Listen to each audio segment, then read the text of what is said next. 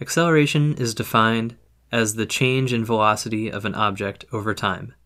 Acceleration might seem a little bit less relatable than velocity, but it's still something that most of us are used to. If you've ever heard someone say something like, "My car can go 0 to 60 in 4 seconds," well, they're talking about acceleration. What they're really saying is my car can go from 0 miles per hour to 60 miles per hour in 4 seconds. That means the acceleration of the car is its change in velocity, which is 60 miles per hour, over the period of time, which is 4 seconds. 60 divided by 4 is 15, so the acceleration of their car is 15 miles per hour per second. That's the same as saying the car can go 15 miles per hour faster every second. When the car is accelerating, after every second that passes, the speedometer moves up another 15 miles per hour. And this unit might look strange, but that's what acceleration is. Velocity, miles per hour, divided by time, seconds. Written another way, the unit of acceleration is a unit of position per unit of time, and that whole thing per unit of time. So what would the SI unit of acceleration be? Well, our SI unit of velocity is meters per second, and our SI unit of time is seconds. So this unit would be meters per second per second. Mathematically, that's actually the same as meters divided by seconds times seconds, which is the same as meters divided by seconds squared.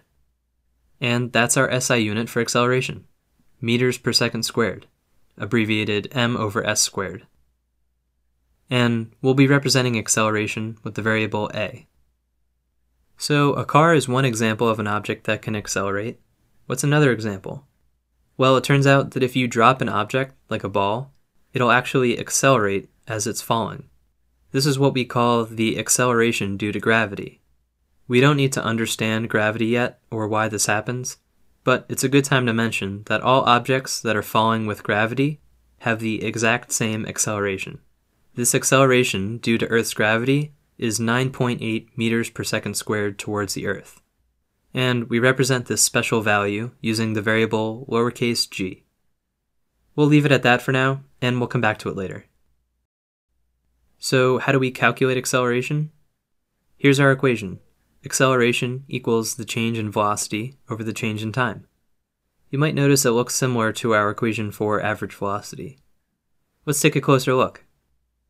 So A stands for acceleration, Vf is the final velocity, Vi is the initial velocity, Tf is the final time, and Ti is the initial time.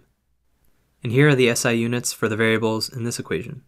Time is in seconds, velocity is in meters per second, and acceleration is in meters per second squared. Also, although it's not super important, I do want to mention that just like our equation for average velocity, this here is really the equation for average acceleration.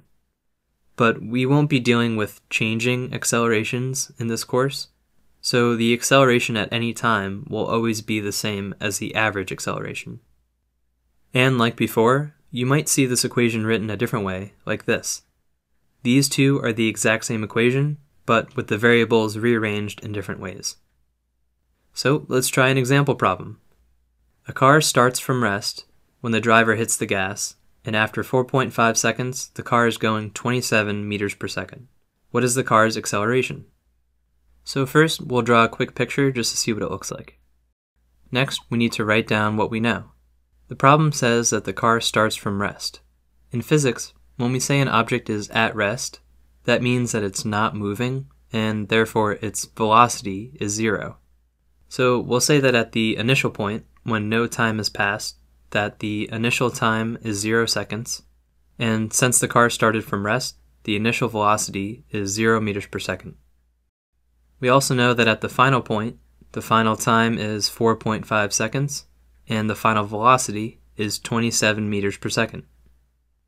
After that, we write the equations that we might use for this problem, and here we're looking at our equation for acceleration. Since we have an initial and a final velocity, let's use the right part of this equation. Next, we'll plug in the variables that we know. The final velocity is 27 meters per second, and the initial velocity is 0 meters per second. The final time is 4.5 seconds, and the initial time is 0 seconds. If we plug that into our calculator, we find that the acceleration of the car is 6 meters per second squared.